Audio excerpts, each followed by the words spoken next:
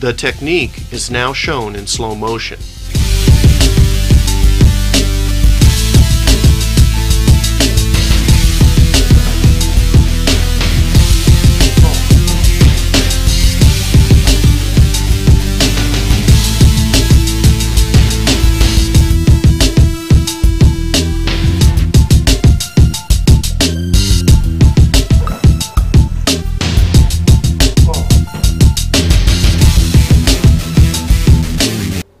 Technique 5. Coil arm, lock shoulder number 1. This is a very effective Chin-Na technique. It can be used to break an opponent's grip anywhere on your arm.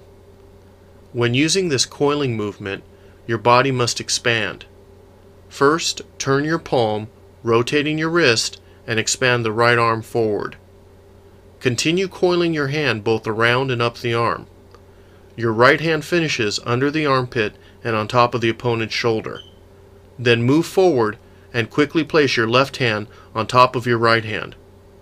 Once both hands are in place on top of the shoulder, press down and forward, turning, shifting your body, and taking steps as you move.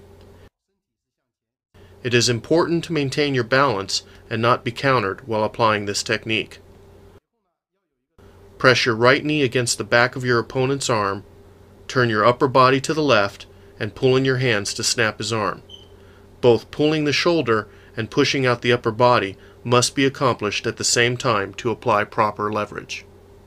This is another good way of using the whole body to lock the body, lock the arm, and to be thrown down and being locked again. Great spiraling technique, very fast to pass the power. If the Fajings are used on the way down, things will be broken on the descending way down. Great use of the whole body.